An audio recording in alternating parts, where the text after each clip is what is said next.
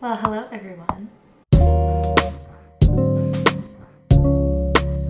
If you're new around here, I'm Sabs, also known as Sustainable Sabs on Instagram, where I talk about all things sustainability, zero waste, veganism, and a lot more. Today I'm home in Texas, which is why my background looks a little bit different. So a while back I was talking to my mom on the phone and she told me that she started doing some bulk shopping. So I told her I would come home and make her some produce bags. I went to an event from Buffy and I had this pillowcase left over. I've kind of made produce bags once before, but it was definitely a little bit different than this. So this is gonna be kind of a new thing for me. So you guys are gonna watch me attempt to make these and we'll see if they actually turn out. No, they're gonna turn out fine, probably. We'll see how it goes. Okay, so first things first, I'm gonna actually open this up. Here's how big it is. I actually dyed this naturally using natural plant dyes. If you ever have like white sheets or clothing or something and you want to dye them naturally, you can use actually some kitchen ingredients. So if you want to turn something pink, you can use avocado pits. You can also use onion skins to turn something like a brown color. I think what I'm gonna do is cut at least 4 bags, one in each corner. Kind of gonna go off of what's already sewn so that I have the least amount of work to do. In doing so, I'm only gonna have to sew up one side. And I'm gonna sew all this by hand, so I'll show you guys exactly how I do that. My sewing skills are very minimal, so it's not gonna be the most beautiful job. So first things first, I'm gonna actually cut this fabric. I definitely recommend using a lighter material, so something like mesh if you have it. This is a tencel, which is derived from eucalyptus fiber. I definitely would recommend at least having an idea of the tear weight before you go to the bulk store. So I'm probably gonna try to weigh these out individually, the bags once they're all finished. And then just have it as a reference whenever my mom's going to the store and she wants to have the extra tear weight taken off.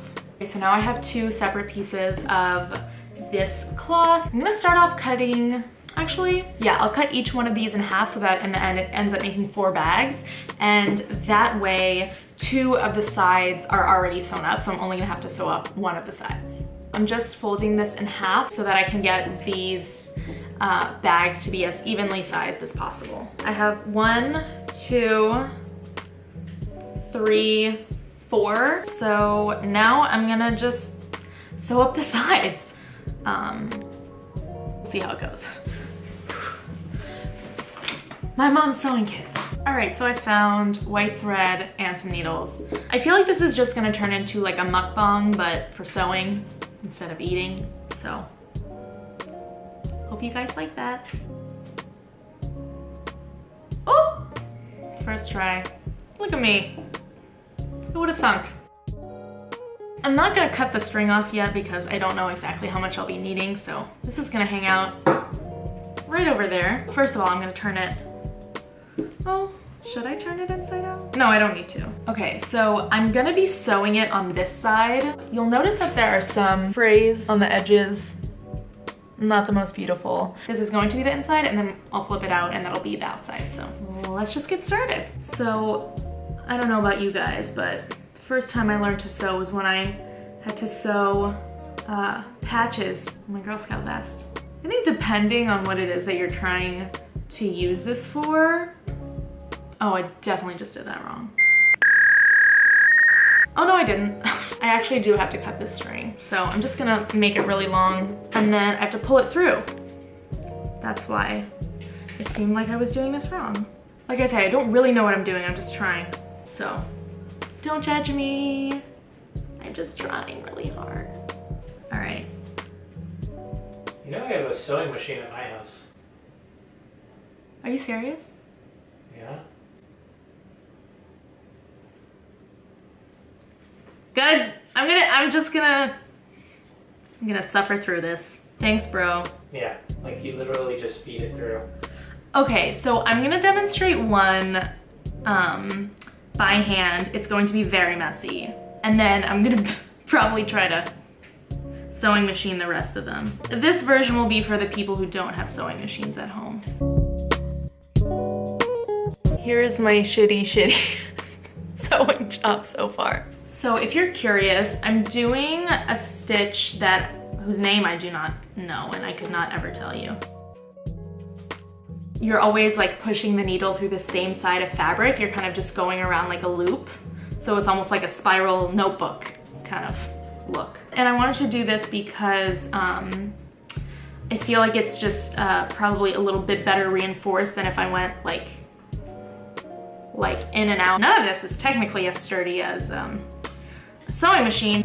Okay, so I figured out a solution. While I was stitching this, I actually just pulled the string really tight from the side, and as you can kind of see, it's now a little bit more reinforced. So it looks like this bag probably won't like let anything spill out. And as I sew through every like 2 or 3 holes, I'll just pull tightly on the string, have like an even better hold on the words. Where are they?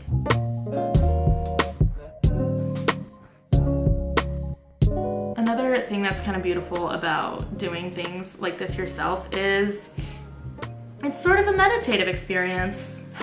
I'm just trying to find reasons to feel less bad about spending all this time. How does it look? Yeah. I'm getting there. It'll look better soon. Mom approved. Yeah. Fun fact, my French grandfather was a tailor and he used to make leather bags and jackets and like all that kind of stuff for French companies. So I guess you can say sewing runs in the family. Just kidding. I'm not good at this. Okay, so I'm a little bit more than halfway done. I'm trying. And this is just on this side. I still have to work on this top part. Another thing is you can kind of see these stringy bits. As I come across them, what I'm doing is I'm like laying it flat kind of over the side of the seam, and then I'm just sewing over them so they're held in place by the strings. My final stitch. So now I'm just gonna tie it, and 45 minutes later, one part of this is finished.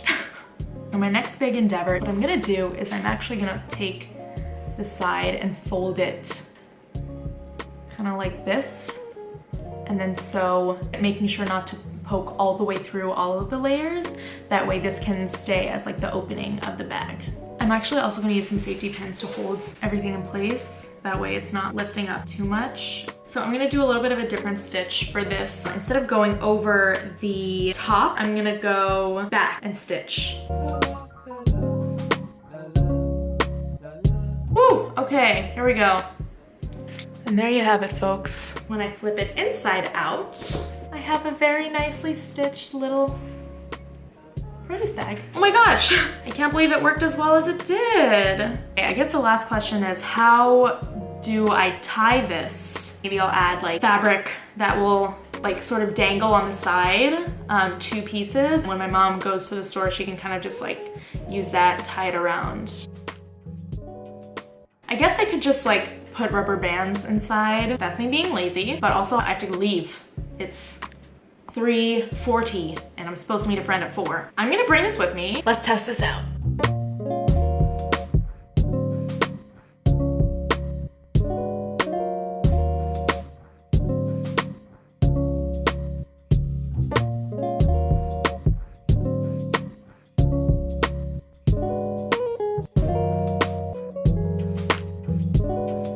And you have your own bag, right? Yeah. So it's going to be a total of $1.47.